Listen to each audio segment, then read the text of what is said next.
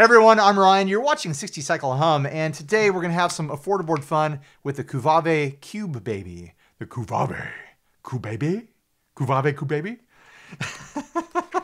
So anyways, this is actually a special Cube Baby in that CÜVAVÉ, they like me, and they're cool, so they put my version of their logo there with the umlauts and whatnot, so you can pronounce it CÜVAVÉ.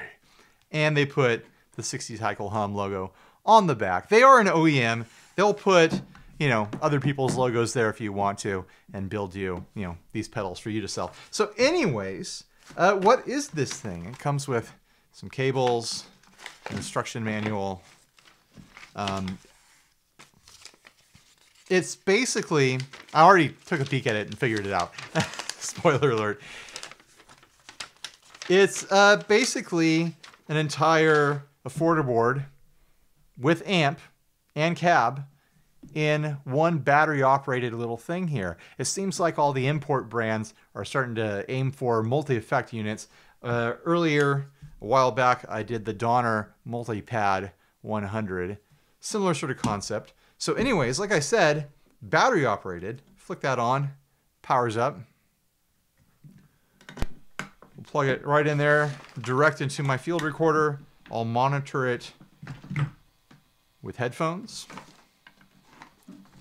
And we'll go through what we've got here really quick. We've got amp type right here on this rotary switch. Gain for that amp, tone for the amp. You've got a modulation, delay with time, feedback, and mix. And then you've got a reverb and your impulse response cab right there. And then of course a volume control. It also does tuning. It has a built-in tuner. And you can do presets and things like that. I haven't, you know, taken a dive that deep in how to operate it. So anyways, let's check it out. Let's hear this thing.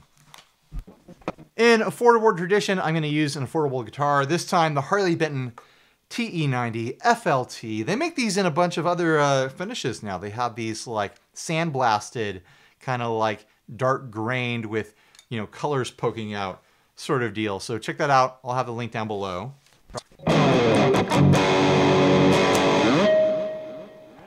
I'm going to need that tuner.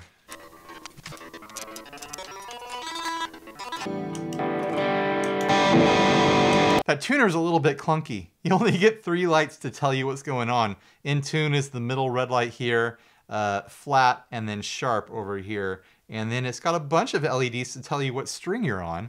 I think they should have done a full range here, you know, and have this be in tune. And you know what string you're on. You don't need it to tell you that. So anyways, let's get into the sounds. When you turn it on, you are in live preset mode, and there are 3 different presets you can choose from. So we'll go through those, start with the middle.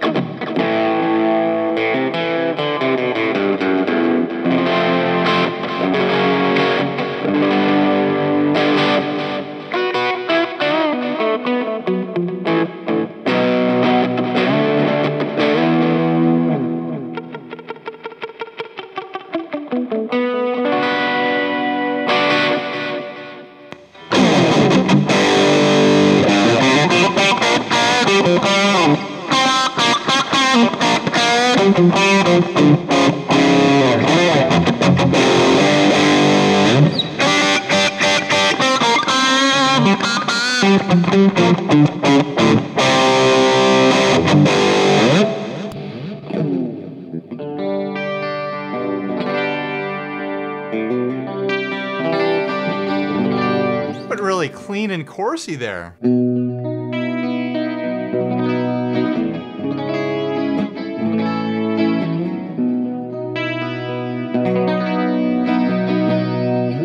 So then a quick tap. All right, quick tap, and then you are into live mode, not the preset mode, which means you can turn off the IR cab and reverb. You can turn off the delay and modulation, or turn it back on, and you can turn on and off the amp distortion sort of section of it. So let's pull up the manual here and look at the list of options for the amp and the cab sims. And then we'll explore the delay and modulation after that. So you've got 8 amp settings here and 8 cab settings here, which means you have 16 possible combinations. If I, understand how to do math still. It's a reverb all the way out. We'll start at the beginning. I'm not going to do all 16 possible combinations. That is stupid. But let's find a cab that I'm sure to like.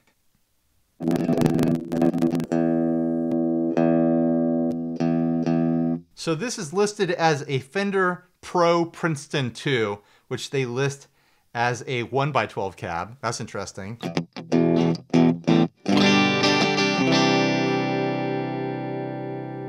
And the first amp we're on is the US Gold 50B. A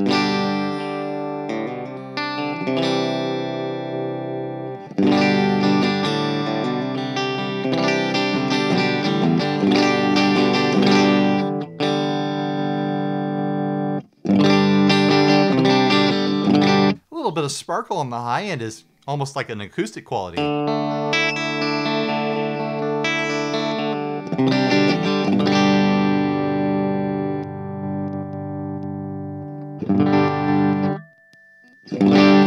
Let's dime the gain and see what happens.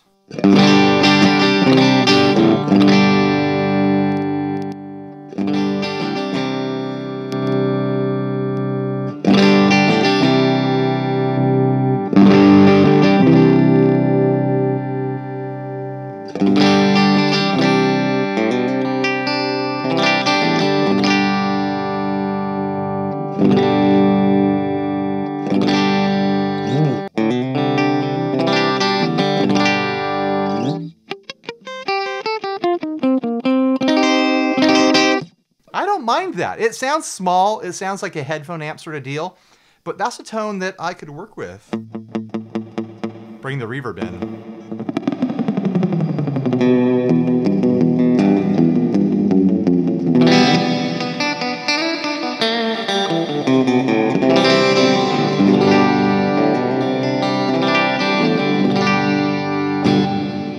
It's honestly prettier than I was expecting it to be.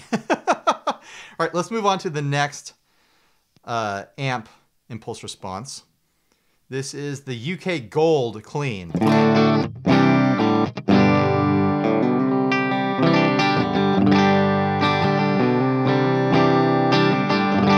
I'm assuming that's some kind of clean Marshall sound. A little bit of grit there with the gain up.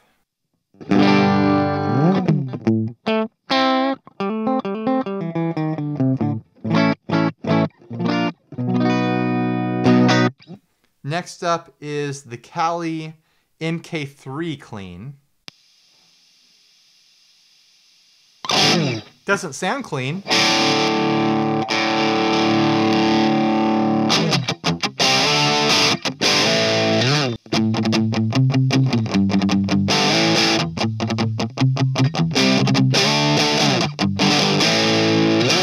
Let's try that with a different cab.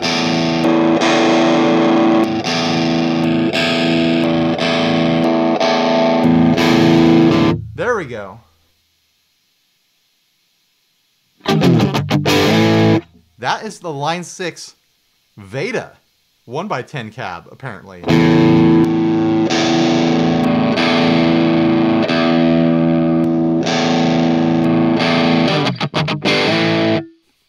This cab is a 2x12 Marshall 1960A and 1960B. All right. Seems to work with that amp.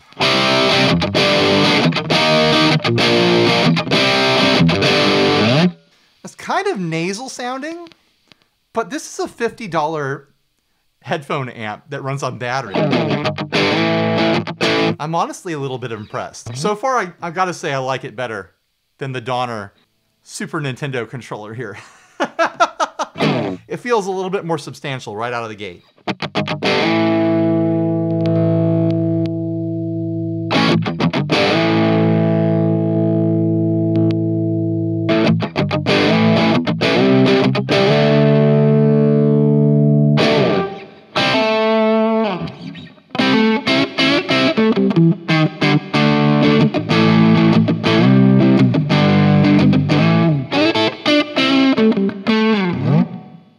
next amp is the Power Zone Distortion. There's no click or anything, so it's a little tricky to know when you switch.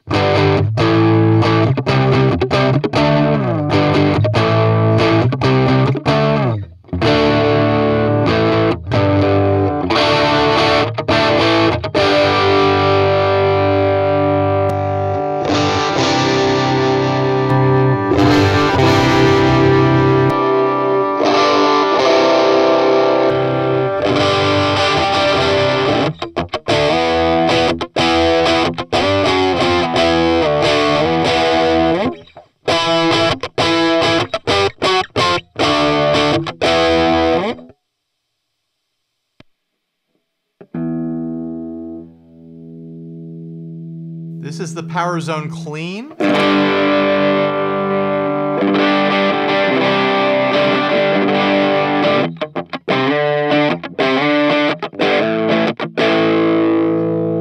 Doesn't sound too clean to me, but okay.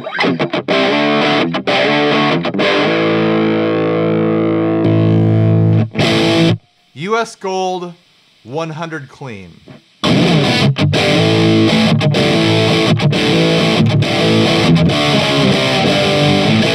Sounds massive.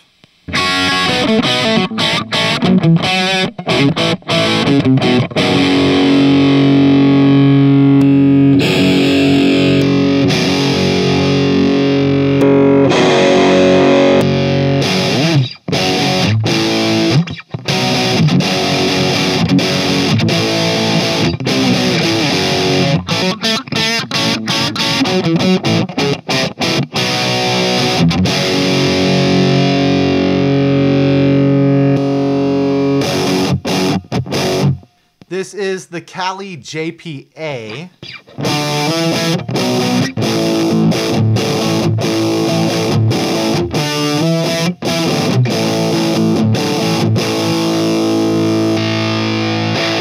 JPB. JPB now.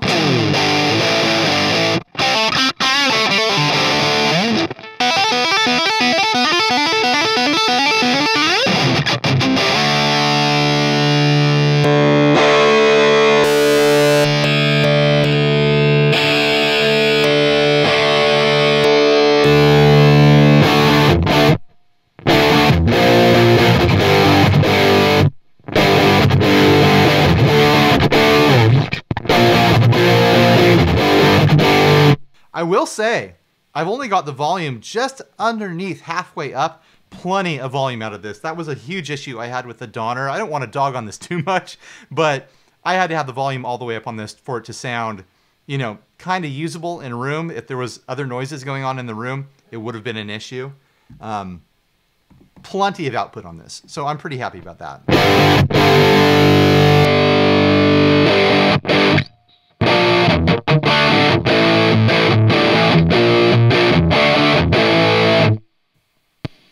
The last one, gas station clean. We'll see if it's clean. No, I don't know why they labeled these things the way they did.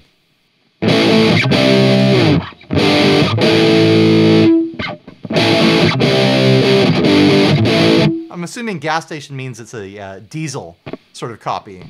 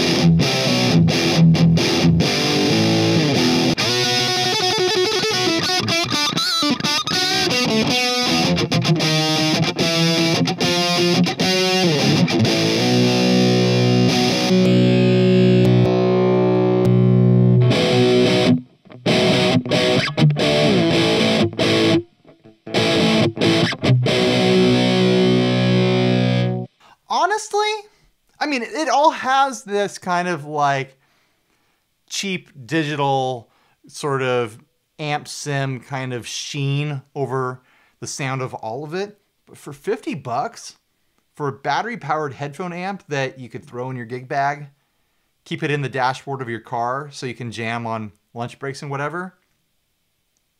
A lot of that sounded decent. And the fact that you can jump around different cab settings for each amp, I think there's something there. I think there is a value here. I don't think anyone should use this as like their front of house amp replacement, rig replacement sort of deal. It just sounds a little bit too cheap, a little bit too much of that digital sheen, like I said. But I mean, 50 bucks, it's not bad. It's not bad. All right, let's get into the modulations and delays. Or delay, there's only one delay. I want to bring that clean back. So there's two different modulations. In the middle, it's off in case you want to have it off and have the delay on.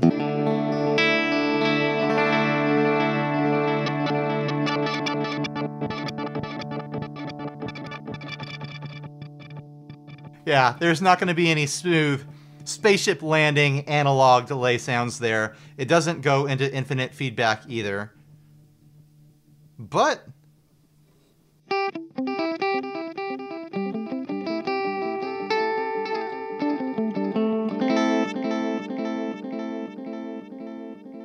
there is a fun bit of like modulation on a very digital delay.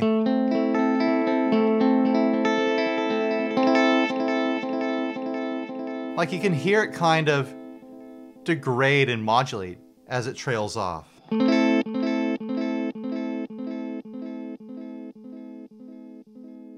There's something very pretty about that.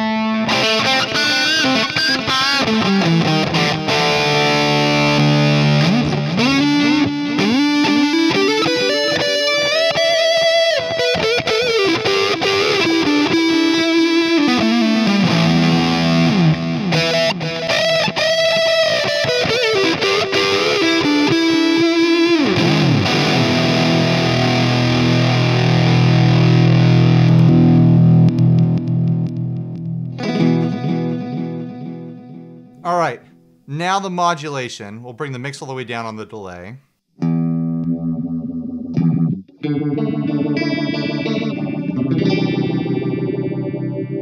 Sounds like a phaser to the right.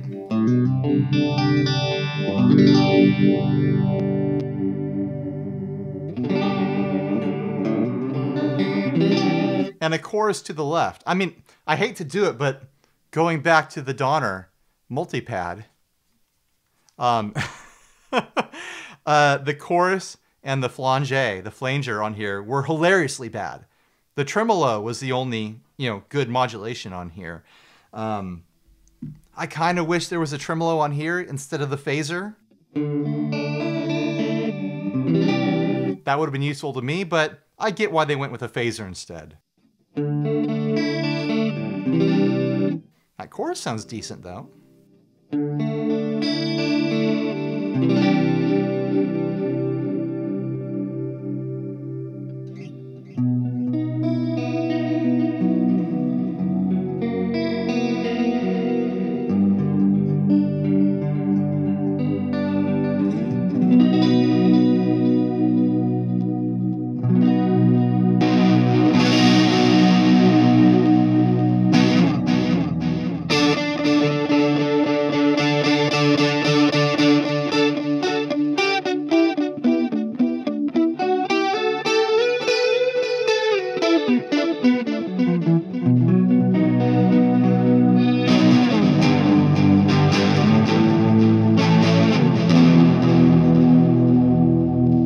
go full ambient.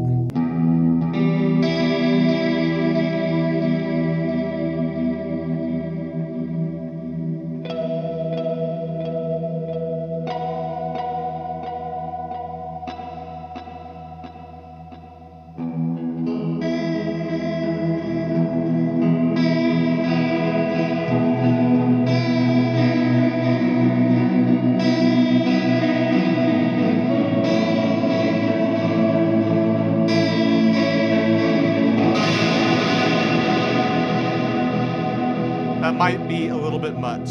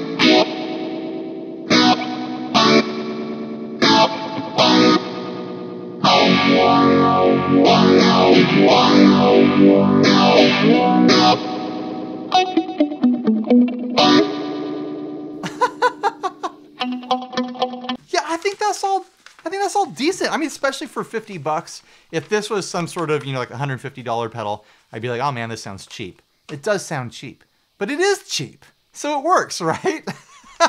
Also has a little Wi-Fi thing blinking here. It says that you can connect it to a phone for accompaniment. So you could, play a song through it and play along and stuff like that through Bluetooth or Wi-Fi, something like that. I'm not going to figure it out right now, but I'm assuming it works. You can also plug it in via the USB plug. It comes with those cables. To charge it, of course, you charge it through that USB, but you can connect it to a phone and record with it, is what the manual says. I don't want to take the deep dive to figure that all out and make sure my phone works. But I'll just trust it for now. It says the sample rate is 48K/24-bit. I honestly don't know what that means. I'm not up on, kind of sample rate information. The battery capacity is 600 milliamps. That sounds pretty decent. I bet this thing runs a long time on the battery. How to edit a tone. We know that we can edit tones. It sounds like when you are in live preset mode, you can edit these presets and then save it. So you don't build a preset and then save it over one of these. You start with the preset and build over it. I don't know. What do you guys think? Do you think this is a worthwhile sort of little thing here? Keep this in your gig bag. Keep it in your, your glove box, like I mentioned. Keep it in your pocket as you walk around wherever, and just know you have an amp in your pocket. I think it's cool. For 50 bucks, I could recommend it for those sorts of uses. Like I said, I don't think you should put this on your pedal board and have it be, your new impulse response loader or cab simulation or anything like that. I think it just sounds a little bit too cheap, but it's priced correctly. It's fun. I feel like there's some room for me to get some good tones out of this. I feel like I got a couple of good tones out of it, at least fun tones. Tones I would have, plenty of fun sitting and jamming in my car with, if I was on lunch break. I don't know. I'm looking forward to reading your guys' comments down below. I definitely think, I hate dogging on it. There's plenty of Donner pedals that I love, plenty of Donner products that I love, but the multi-pad, same price, 50 bucks. And the Cuvave just kind of creamed it. Go back and watch this video to see what I'm talking about. Also, one more thing. I actually have two of these. They originally sent me the unbranded one, and that was the one I was checking out and learning from. So I don't need to keep two. I'll keep this one because it's got my logo on it, and of course. But I want to give this away. I want to give this away to one of you guys. So what I want you to do is I want you to go over to Instagram and I want you to make a sandwich out of a piece of gear. That means 2 pieces of bread and a piece of guitar gear in between. No tacos, no hot dogs, no hamburger buns. Come on, make it a sandwich. Proper bread, please. I'm not going to fight that fight. You know what I mean. So make a sandwich, post it on Instagram, hashtag 60cycleyum, and I'll pick my favorite and send this out in the next week or so. I'll track you down and get your shipping information and give it to you if you make my favorite 60 cycle yum post. So anyways, thanks for watching. Please like, subscribe, dislike, leave me rude and nasty comments. Support us on Patreon. You know the whole deal. Buy a shirt if you're naked and stay grounded. Bye, everybody.